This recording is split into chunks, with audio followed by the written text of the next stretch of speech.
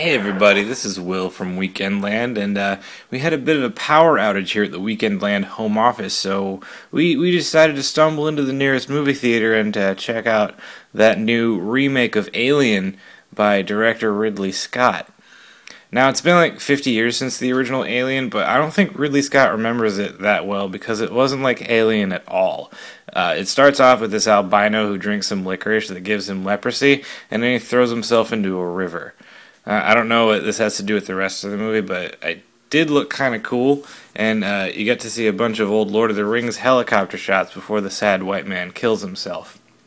This time, Ripley was played by the Russian girl from Girl with the Dragon Tattoo, who I guess learned to speak English, and now Tom Skerritt was played by a lady. There's an Asian guy with a mohawk and a really ugly lady too, and even Ron Weasley, but the black guy was the same, so that was cool.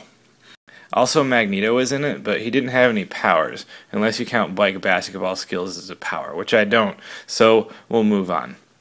So they all land on this planet and go into this alien pyramid thing, and a couple of special needs scientists get choked by snakes, which was pretty cool. One of my favorite parts was when New Ripley made friends with the robot doctor. Another cool part was when the black guy and Lady Tom Skerritt talk about doing it and say they're going to do it, but don't actually do it because they're too cool to do it. A bunch of things blow up and a few people say things like, "It's a life form," and "Get back to the ship!" All in all, it was a pretty cool movie, but I think if Ridley Scott was going to remake his own movie, he probably should have watched it again for research, because at the very least, one person should have covered themselves in mud to hide from the bad guy's heat vision. I mean, really, it's unprofessional.